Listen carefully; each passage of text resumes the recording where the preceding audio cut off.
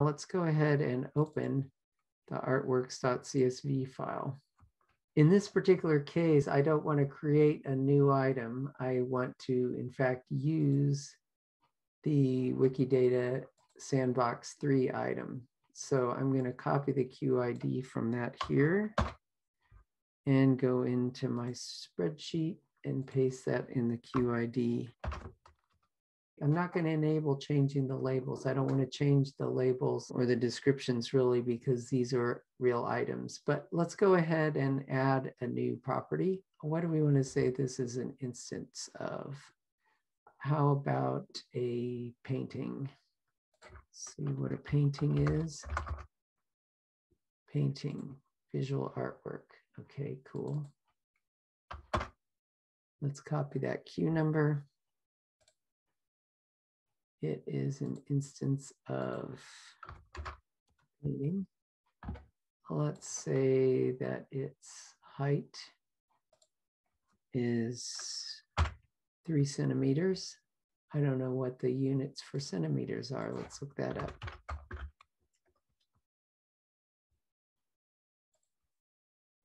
Centimeter. Copy that and paste it in the height unit column. Let's put in an inception date of 2021. And let's give it a title. How about My Little Pony? We have a title and it's an instance of a painting and it was made in 2021 and it is 3 centimeters tall. That sounds good. Let's go ahead and save that.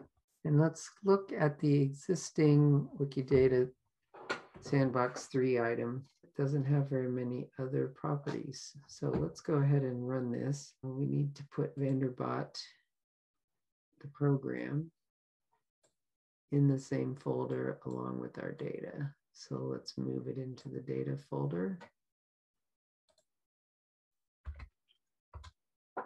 Okay, now I need to change to the data folder. Let's see if our files are there. Okay, here's VanderBot.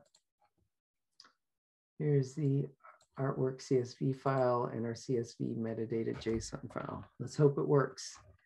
Python 3.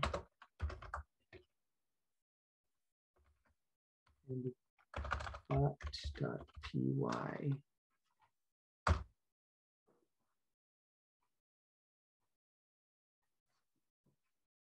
All right, great. It looks like it worked. Let's go ahead and refresh the page. And we see it is now an instance of painting. Inception 2021. Title, My Little Pony in English. Height, 3 centimeters. So the data that we wrote to the test item is there now.